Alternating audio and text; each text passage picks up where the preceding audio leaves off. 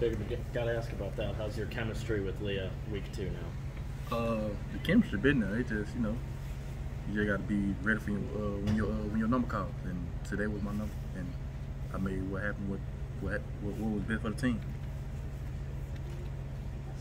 Was it almost a relief for you just after having a kind of quiet opener to come out and just going really quickly early? You say that again? Was it a relief for you after kind of having a somewhat quiet opener in terms of production to come out and immediately score and have some big catches? Yeah, I really didn't know what to expect because I didn't know if it was going to rain or not for real. So it was like, I didn't know we were going to throw the ball or not today because that's what they were saying. They were in between. So I was like, whatever happens today, you got to look forward to it and be ready for it. And all of a sudden, they called my number and the plays were there and I had to make the plays that was there for. What impressed you the most with Talia? He never give up, no matter what. Like, he can get down in the slump, like he never gonna give up on his teammates. Like, he gonna come over there, like if he feeling bad about something, he gonna come over there and make sure everybody else in good hands. That's what I like about him. He's a competitive player. It seems like there weren't many slumps for Talia today, especially in the first half. Like, what is he like when he kind of gets into that? Today, he a different animal, man. He his own animal, put it that way. Like, when he get in his mode and he feeling good about the situation or the game or whatever situation he in, he gonna make the best of him and he gonna continue with that. That's what I picked up and learned from him since I've been here. And everything since I've been here, been good vibes with him. There was a play after you scored the 2 touchdowns when you were lined up on the right side. It looked like you were going to go out of the game, and then you got waved off and you came on the field. Leah got under pressure. You crossed the entire field and made a play. Were you actually supposed to be in the game at that point?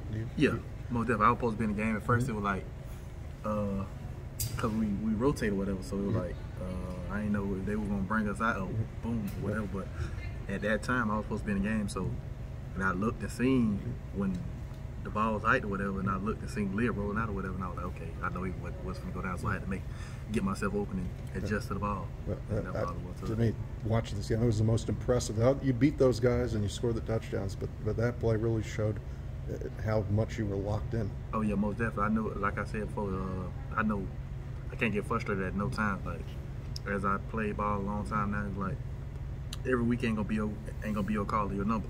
And I seen today it was my call, my number, and I felt real confident about everything, and my teammates felt confident in me too. So I felt like I couldn't let them down, and they wasn't gonna let me down to that. Last week, you guys kind of struggled a little bit to string together momentum. How important was it to score touchdowns on your first 5 drives and then 8 out of 10 drives today? Coach Locks always say, like he say, sometimes like we start off slow or whatever, but once we pick it up, we're gonna keep rolling. Like that's for sure that I know.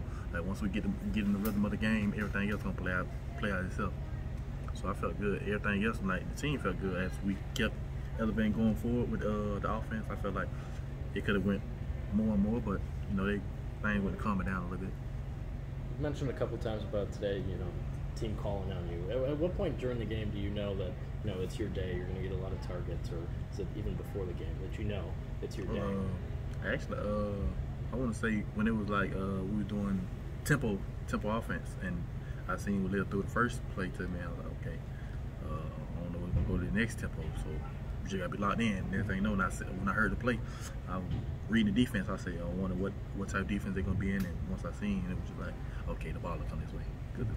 They set that, so it was perfect time. Everyone good? Thanks again.